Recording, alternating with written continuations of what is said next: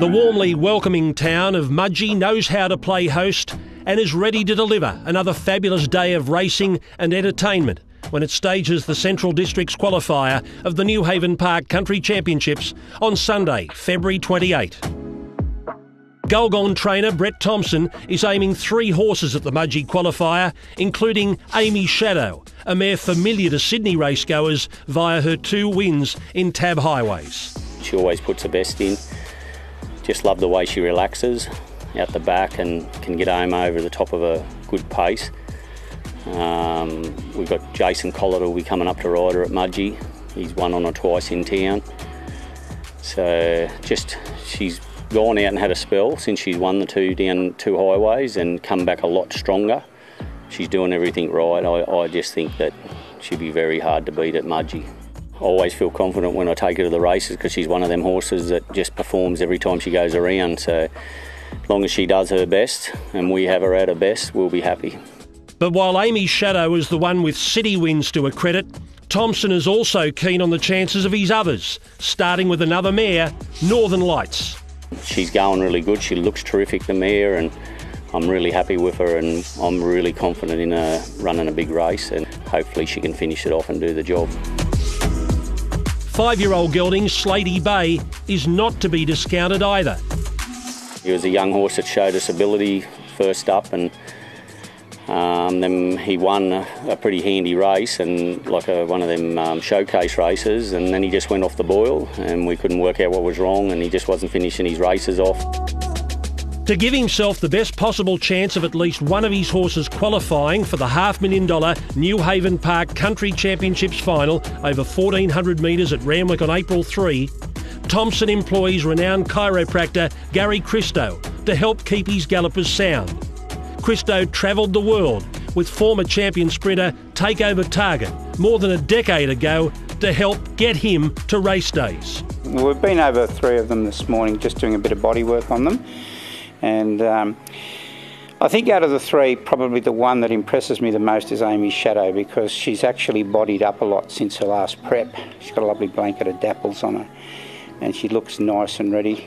I think the other 2 are probably not far behind her, but they're all sound, so I would say they're all ready to go and take their part. From a pair of healing hands to a horse by the same name, Bathurst trainer Gayna Williams produced healing hands to win last year's Country Championships qualifier at Mudgee, and she's aiming at the same target first up, with the winner of 5 races from 9 starts on February 28. I think he's a little bit more race-wise now. He has been a bit of a slow learner, but I think he's a lot better and a lot more switched on this prep. I think he can go well fresh. I don't think that'll worry him at all. I'm not concerned about the 1,400 at all, first up, and no, I think that'll suit him. He raced well in the final last year, and yeah, I'd have to say I'd be confident that he'd be competitive.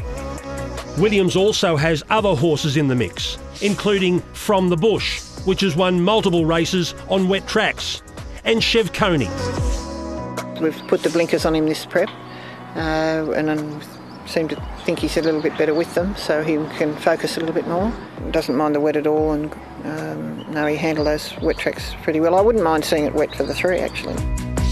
Chev Coney's going really well, and he's a nice horse on the way up.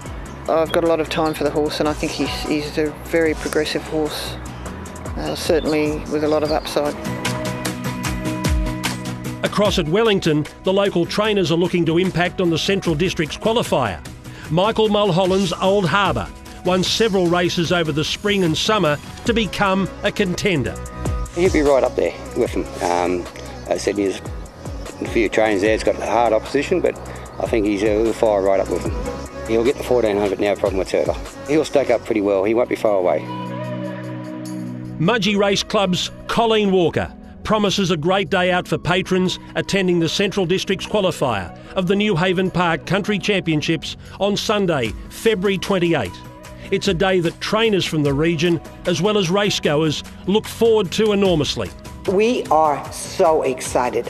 This is our 4th year, and actually we're quite humbled by being able to host this, the richest country series in the world, and we can hardly wait. We're here to make your day as happy and as pleasant as possible. And Williams also can't wait to defend her crown.